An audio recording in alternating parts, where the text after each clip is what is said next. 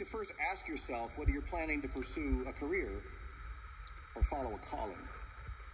I want you to listen to what John Ortberg, a well-known pastor and author, said about the difference between a career and a calling. He said this: American society does not talk much about calling anymore. It's more likely to think in terms of career. Yet for many people, a career becomes the altar upon which they sacrifice their lives.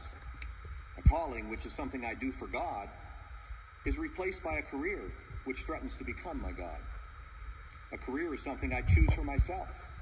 A calling is something I receive. A career is something I do for myself. A calling is something I do for God.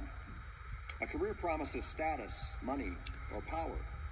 A calling generally promises difficulty and even some suffering, and the opportunity to be used by God. A career is about upward mobility. A calling generally leads to downward mobility. Now, I'm not suggesting that you should forsake a career. That would be heresy in this place. What I am suggesting, though, is that a successful career should not be your end goal in life. You see, your life goal should be to serve Christ and love the world and your fellow man as he does. To join the revolution that's the gospel. Your career is only a means to that end. It's a means to that end.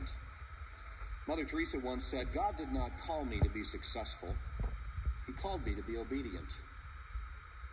2,000 years ago, another social and spiritual revolution was launched.